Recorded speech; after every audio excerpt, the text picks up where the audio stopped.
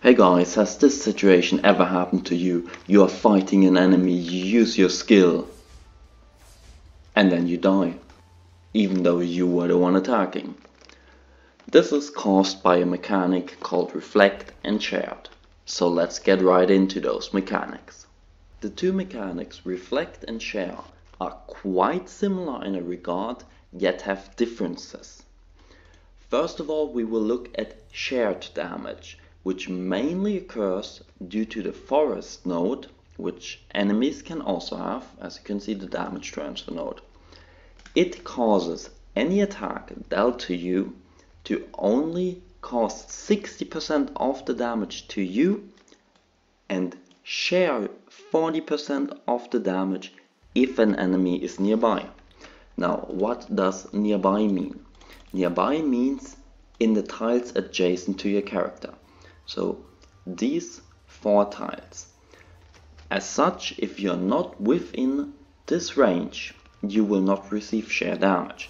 So if I step a bit back, I will not die to the share damage. As you can see, by looking at the traits of the tower sect leader, we can find the damage transfer trait. This is from the forest tree node.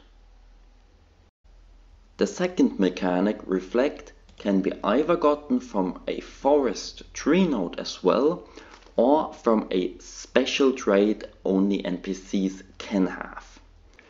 Here you can see the trait Origin Chi, granting the tower sect leader innate Reflect. Compared to Share, Reflect is not limited by distance. It does not matter whether the attacker is 1 tile away, 2 tiles away or 50 tiles away. Reflect damage will always happen. Furthermore, having a Reflect modifier does not reduce the damage you receive compared to Share. However, there are 2 main ways to circumvent Reflect. The first way is running Confucius 13 Sutras. It prevents Reflect damage when attacking. The second way is to use the fire node Collateral Damage.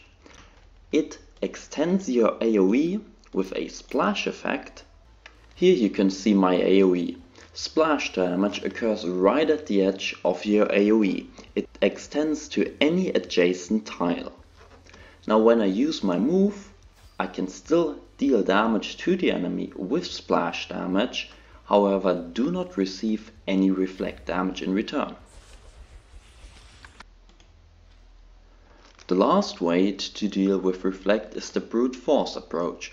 It's getting more HP so that Reflect and Share damage do not kill you, or obtaining healing manuals such as the 9 Province manual or the Archdemon's Soul Eating skill. I hope you've learned something with this video. Like, share and subscribe if you want to see more.